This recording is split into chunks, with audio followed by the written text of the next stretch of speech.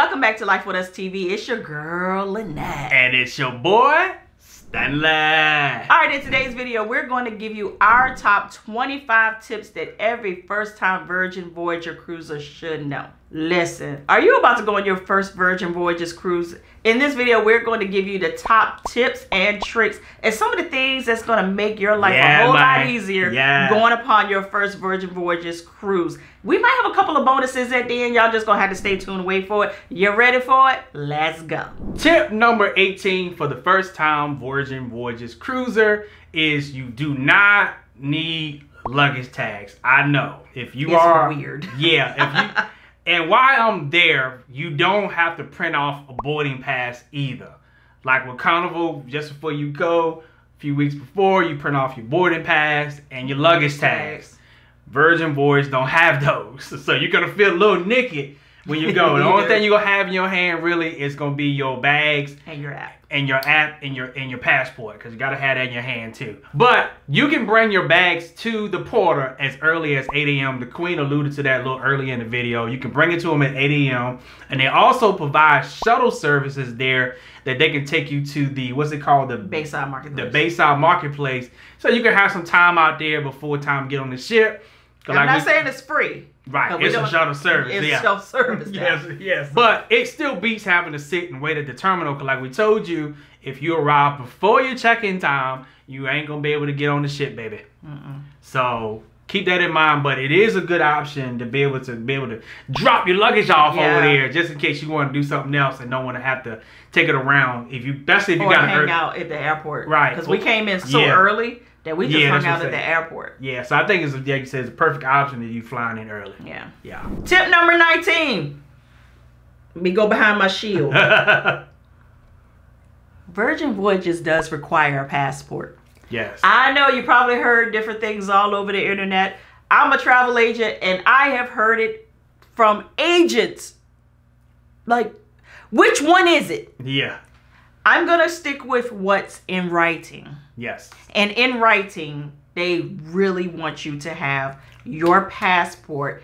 And even in the check-in service, there is no option to, I'm bringing a birth certificate. Nope. The only option is scan your passport. Yep. When you get on board, passport's ready. There isn't anyone alluding to the fact that there is an exception to the rule. Although, as a travel agent, I've also been told in extreme emergencies. Yeah. See, this is where I tell people, we not going to travel this far and hope that you are in the criteria of extreme. Because they don't tell you what that is. Yeah, they don't tell you what that means. I don't know if that means you have applied for your passport. You can prove that you applied and you're approved and it just hasn't come. Yeah. Or you can't get it because maybe your records are so screwed up that you're having a hard time getting it. We not going to play them kind of games. No. Passport only. Yes. Come with your passport. Like we said, this costs too much money for you to be playing around. For you to just hope that they would take your birth certificate. You're trying to risk over... They start at $1,600 and on up. Yeah. You willing to risk that to go when you can go and get your passport for less than $300? Right. Just get the passport. Yeah, get the passport, man. Tip number 20.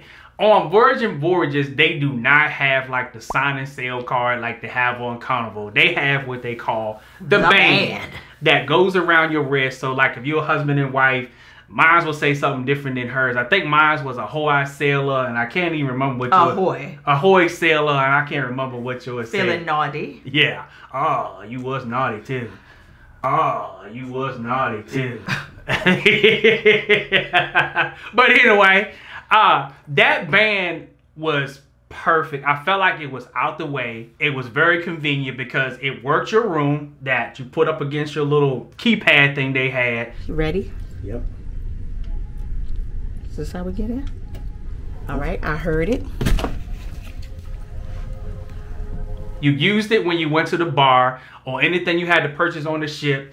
Also, it worked when we said Bimini Beach Club, which was a game changer. Yes. Also, you can use it in the casino. But keep in mind, if you decide to use it in the casino, and the only way we know this is because we went to the cage. We went to the cage to find out how to use it in the casino. And she was like, if you use it, it's going to charge you 7%. Right. Yeah.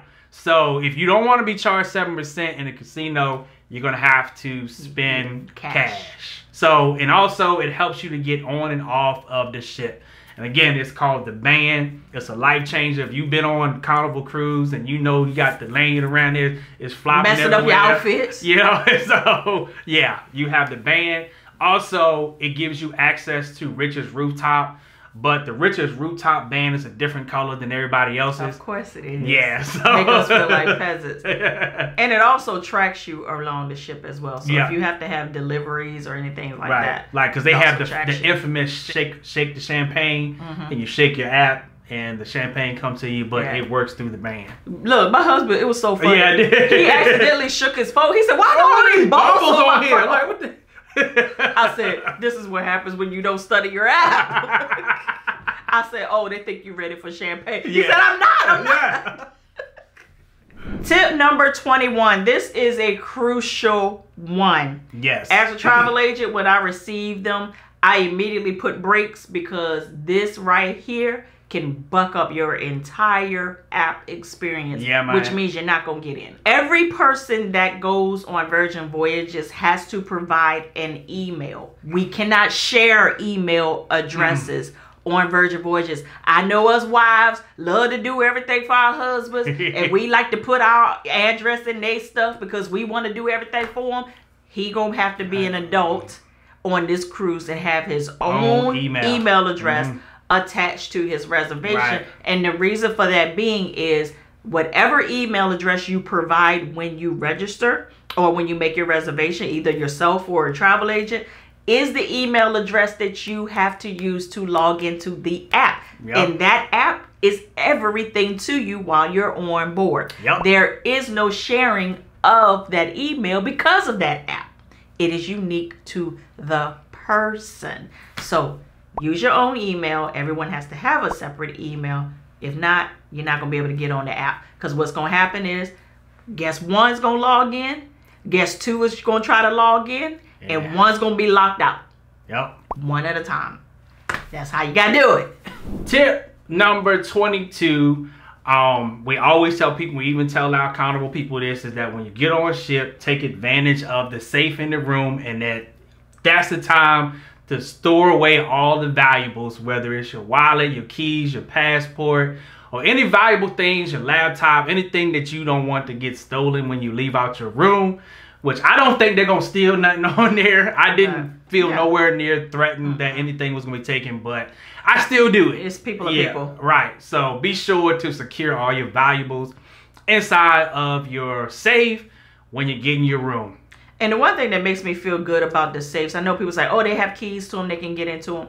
I can tell you from prior experiences on cruise ships is that if you have problems with your safe, there is a person that has to come and be with another person to actually get master access to the safe in order to get this situation rectified. When I saw that, I said, oh yeah, the chances of somebody going in using a master key is slim to none, because it was almost like, I used to work in a bank branch. We could not go into the vault alone. We had to have two people in the vault at the same time to verify what you were doing. And it was like Big Brother. I felt like that same situation was happening with the safe. Because we had asked the room stewardess, we were like, we can't get in the safe. Somebody had purposely had it so that it wouldn't close. And he was like, I can't do anything, but I have to call. And when the master key comes, I have to come back and supervise him. And we had to be present. So we was like, don't even worry about it. We said, come back later. Don't even worry about it right now.